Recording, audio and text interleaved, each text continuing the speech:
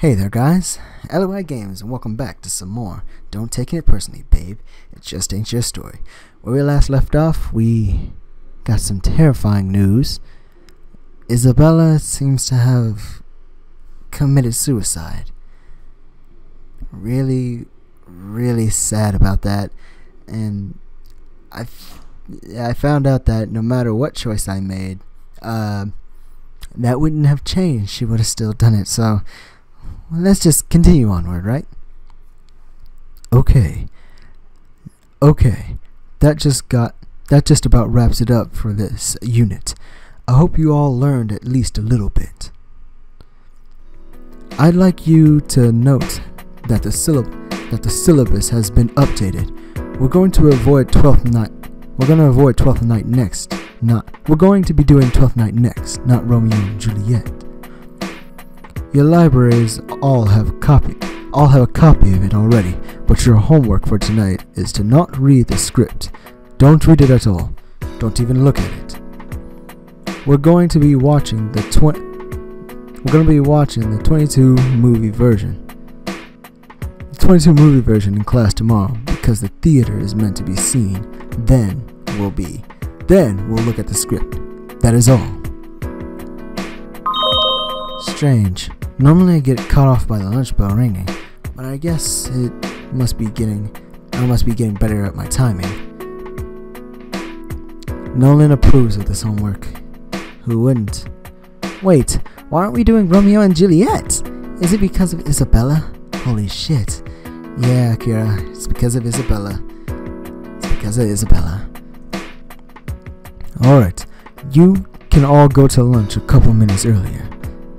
There's a loud clamor as everyone leaves the classroom at once. Same as always, and the same as always. There are the students staying behind. But lately, it's been less than before. Hey sis, I can't stick around today. Miss Mighton wants to see me. Like now, for some stupid reason. I'll see you later, okay? Of course. It's not a problem. Good luck with her. Yeah, I'll need it. Laters. I guess it's just us then. Yeah. I take out my own lunch and start eating quietly. Charlotte does the same. An awkward silence hangs in the air though. So... Message. Taylor, what do you have to say this time? Nolan, I'd like to apologize for treating you so poorly earlier. It's just that things have been going really rough for me, and I took that out on you. Sorry, I was a jerk. I really want to be on good terms with you again. Can we talk about it, please? I really want to put this behind us and be friends again. I would be really hesitant, but I guess you should do it, Nolan. Just to get it all behind you, I guess. Yes? Oh wait, our thing's glowing. Do we have another email? We do. Alright. Could I please have any contact information on file for Isabella Hart?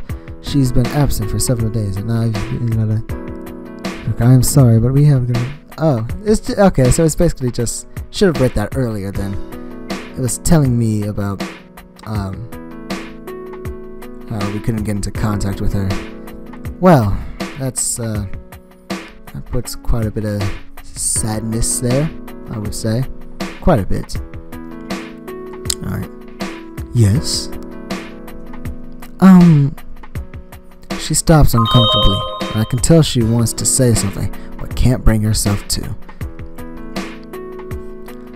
Okay, not right now though. I'm with Akira. We can talk later. Like I said, just talk it out and see what you guys can fix.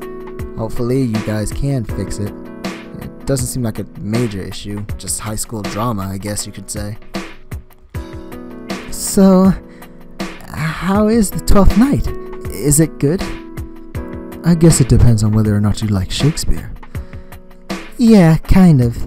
He's not as bad as everyone says, anyway. Well then, Well, then you'll probably find it very funny. Ah, that's good. More silence. That's obviously not what she really wanted to ask. More Taylor stuff. What did she say this time? Of course, you should put him over me. That's alright. I'm really glad you're happy with him. By the way, I was so worried because I know you're not gay, but I'm glad you're able to make him happy in spite of that. It can't be easy. That's very brave of you. Why don't we get together Monday at lunch? There are some things I need to say that I think need to be said in person. Again, I'm very hesitant to agree with Taylor, but I can't take this anymore. I'm just going to ask her. Is there something wrong, Charlotte? No, not at all. I'm fine. I give her a look. It's just... This is a weird question, Mr. Rook, but do you think she was telling the truth? Who? Oh, Kendall. She said she was going to talk to a teacher, but do you think maybe she's just lying so that she could avoid me? And Nolan replies, Okay, I understand. Let's do that. Alright, well, looks like they're gonna have a little chat Monday. What's today? I can't remember what today is. I'm taken aback by the question. I don't think so, of course, but why would she think that? Why do you ask that? Why do you ask that? Does she seem like she would do that? I don't know, but even now that we're talking again, she's always seemed so reluctant to actually really talk with me.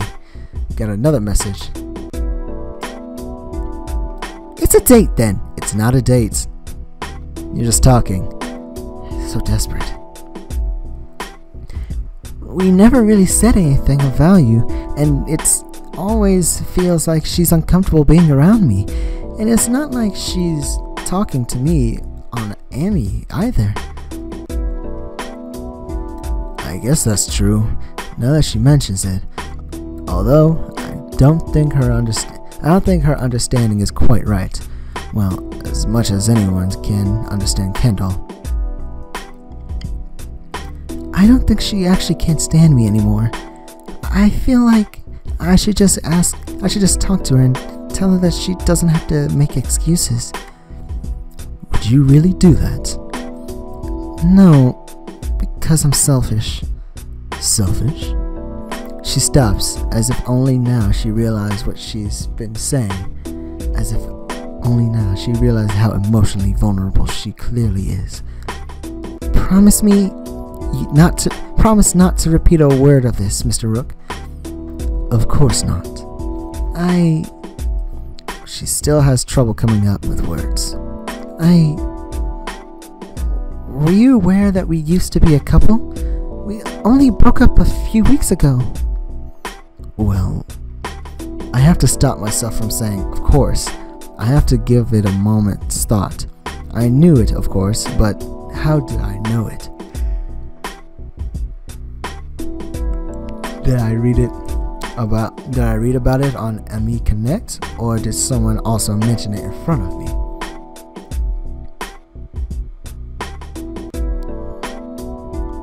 I'm gonna save here. I don't know what to say. If I say I knew it, I'll just try to be honest. It's a little hard not to know, isn't it? Yeah. Have you ever had a perfect thing before, Mr. Rook, and ruined it? Man, what a question. More than once, actually. I'd love to say it gets easier, but it doesn't. No, I'd imagine not. Still, I miss everything about the way things were. Kendall is just so perfect. Are you still in love with her? I don't know. How can you tell when you're in love?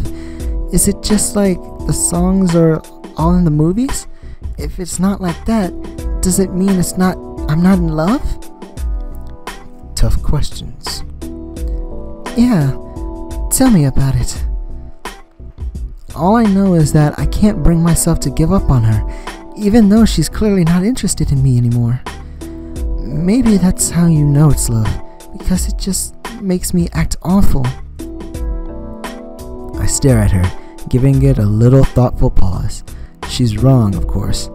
She seems unusually dense, too.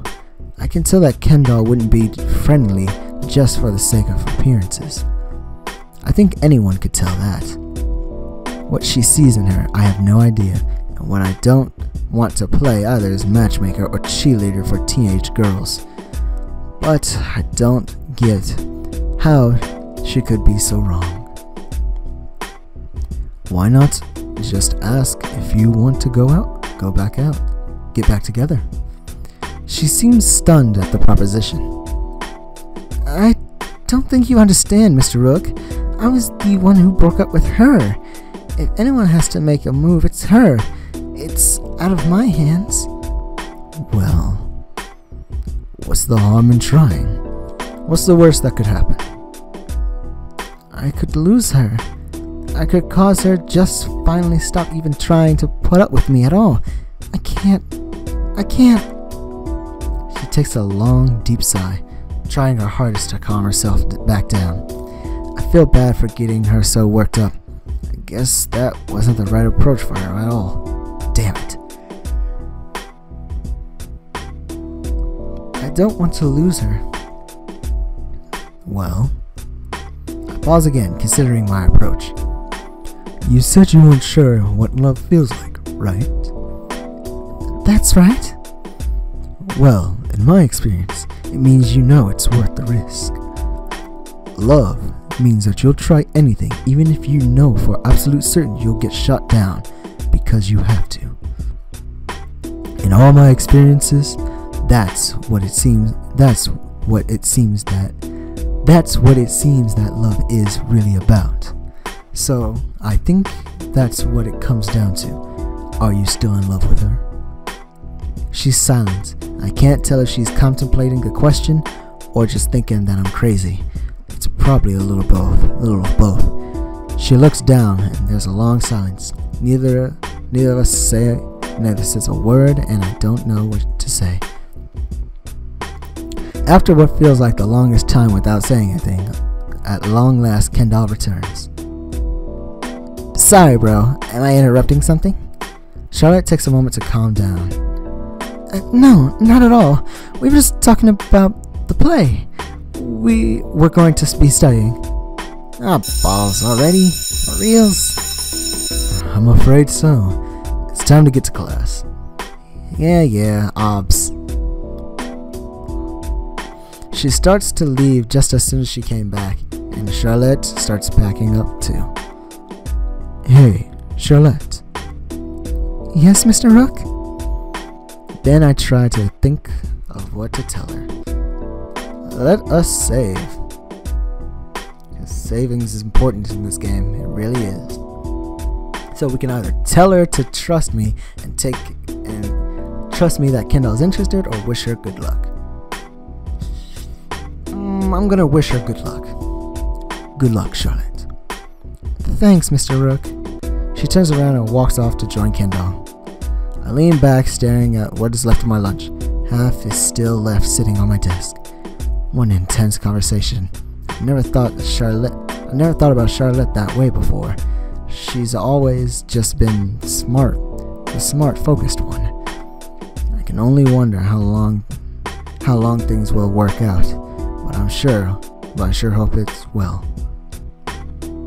That's evening. Before we do anything, I think I'm going to end it here, guys. Anyway, like and favorite if you enjoyed. Subscribe to become part of the archives, and I'll see you all later. Peace out.